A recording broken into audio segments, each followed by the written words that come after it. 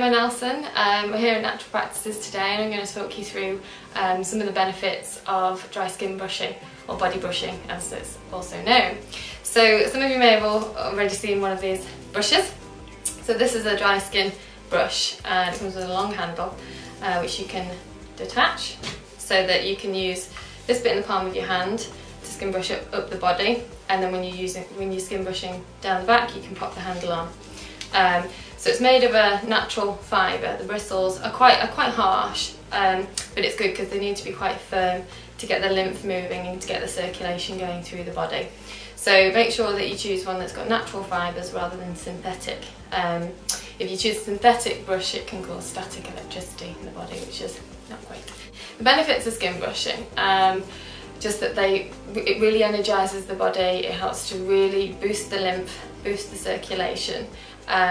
The skin is the largest organ in the body, and so it's really important that you keep it clean and clear and unblocked, basically, so that the toxins from your body can be released through the skin.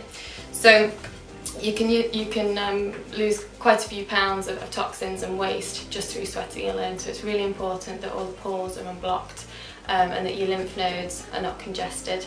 So skin brushing will really help to do that and to unblock it. Your main lymph nodes are kind of found behind, back to the knees, inner elbows, along the sides of the throat here, clavicle. Okay, so they'd be areas that you'd concentrate on the brushing. We start from the feet.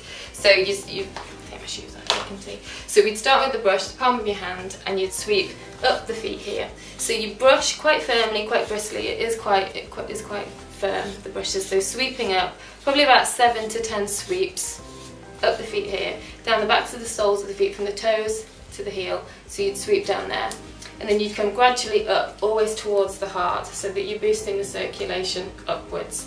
So you sweep up the legs. Obviously you do this with no clothes on. So you sweep up the legs really quickly. It should only take about 5 minutes, the whole body. Concentrating on the backs of the knees here, where the lymph nodes are populated around here, all the way up. Usually pay particular attention around the thighs, around the bum. Really great for moving the lymph, for clearing the lymph and helping to break down fatty deposits. So for example cellulite around the thighs and the bum. So we move that all the way up, all the way up the back here. Do the same on the inner leg as well, inside thigh, the groin as well, where the lymph nodes are there as well. So the abdomen, you go around in a clockwise direction. So you sweep up, quite briskly, up and across, following the line of the colon. So that just helps move the digestive system along as well. So up, do that a few times.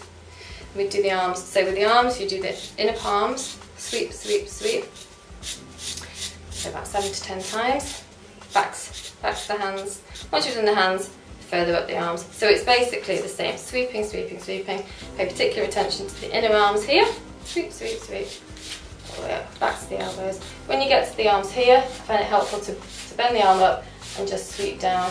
So again, this is another area, backs of the arms, that really helpful to skin brush and break down the fatty deposits. When you get to the clavicle, the chest, you sweep across, across, go up here.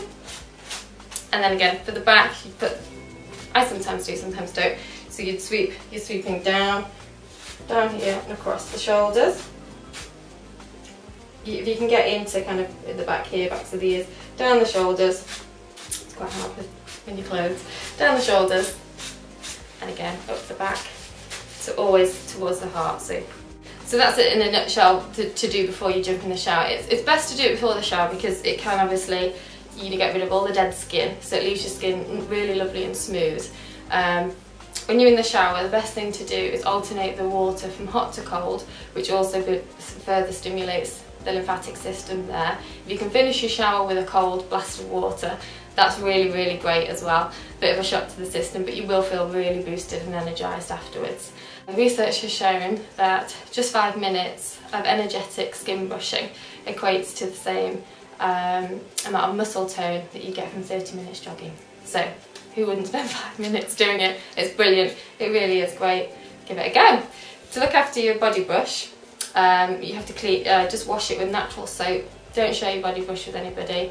or you can use a tea tree oil, just dilute some tea tree oil, some water, and wash it and just leave it to dry naturally.